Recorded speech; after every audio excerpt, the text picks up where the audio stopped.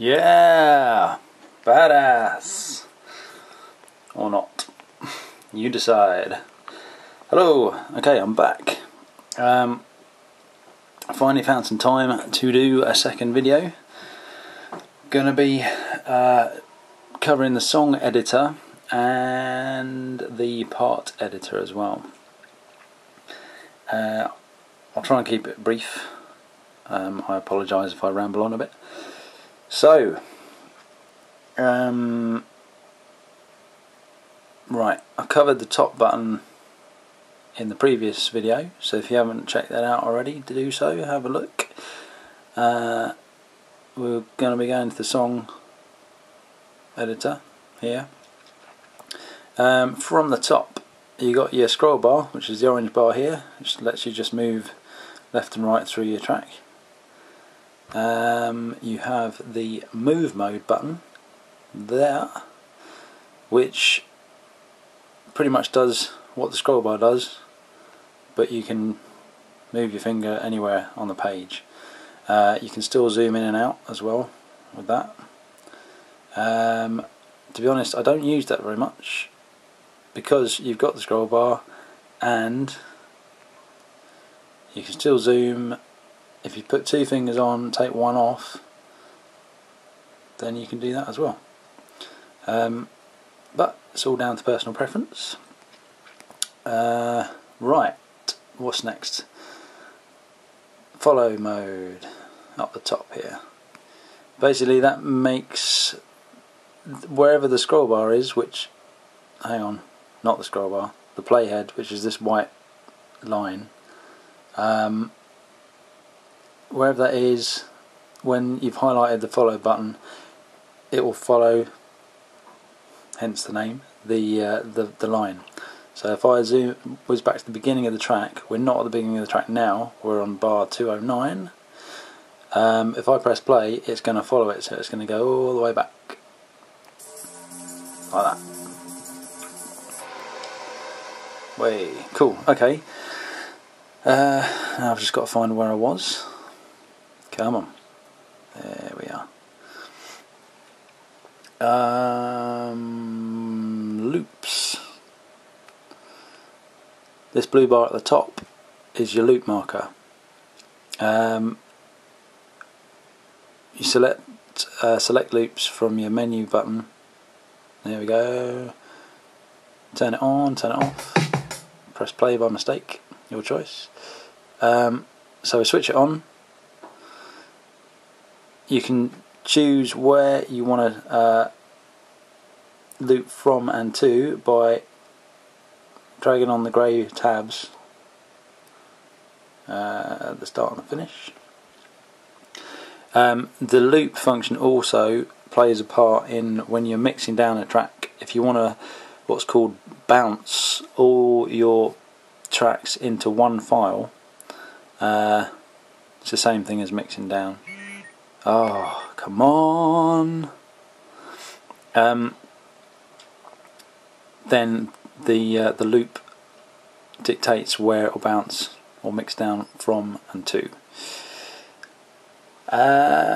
What is next? Obviously you've got all your mute buttons here, on and off. And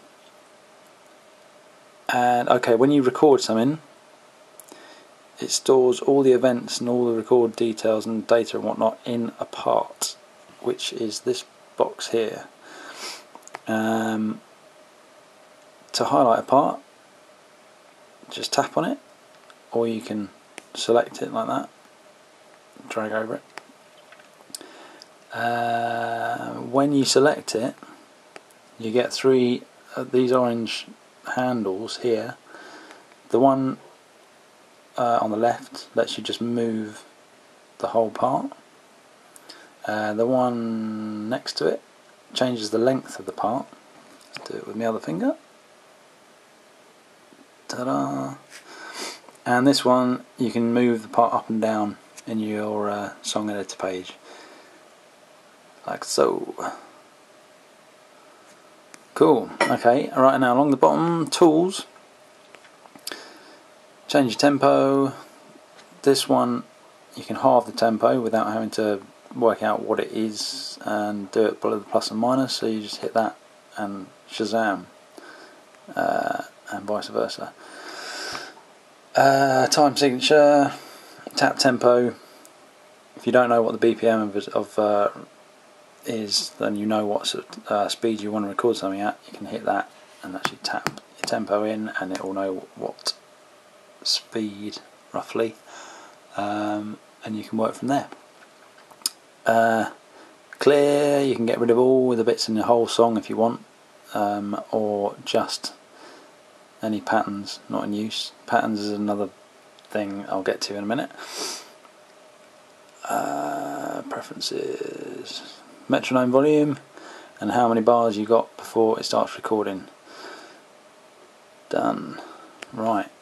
History is just a list of undos. You can undo the last thing from here, but if you want to go steps like further back, it gives you more options here. Zoom. Selection or zoom just into the one bit you've got selected, like that. You can zoom to the whole track, which they pretty much do the same thing. I might be wrong with the minimum, but they seem to both just zoom out. I haven't read up on that. Select. Whoopsie daisy. Select all. Select the whole thing. Inverse. If you've got one part selected, I might as well just show you. One part, you don't want to select that part, you want to select everything else. Done. Track, select everything in the track. To end, we'll select everything after the bit you've selected, like that. To start, the other way. Add to is quite useful sometimes, because if you want to select more than one bit but you've already selected that one, if you go to select the next one here, it'll deselect the first one. However, if you select add to, you can just go crazy. Look at that. Cool. Draw. Whoa. Lets you just draw in a new part like that. You could then move that part around because it's selected. You can lengthen it, etc, etc. It's got nothing in it at the moment because it's just a part, but you could then record bits into that. For now I am going to delete it. What is next? Yeah, that was the delete button I just used there. Nice. Okay. Copy. Let's zoom in a bit. Select your part. Copy will copy that whole part to the next available space. Like that. All the data and everything is exactly the same. It's copied over. But if I change anything in, say, the highlighted one, it won't affect that one. That'll stay the same. I can change some notes in here, but that one will stay the same. I'll get more onto that in the next video with the part editor and the pattern editor. Okay, almost done. Bear with me. More. You can, if you want to split that part in two, then you got to move the playhead, which is the white bit again, to where you want to split it by touching in the top bar where the bar numbers are. Touch there, wherever you want to split the two. So let's go halfway in between. Hit more, hit split, and it didn't work. Split. There you go. So now you've got one part, two parts. Split in the middle. If you don't want them split, you can join them back up together again. So select both of them, hit more, join. Lovely. Properties, I'll get onto in the next video. That is where you can then turn that part into a pattern. as simply as hitting that button there. I'll show you.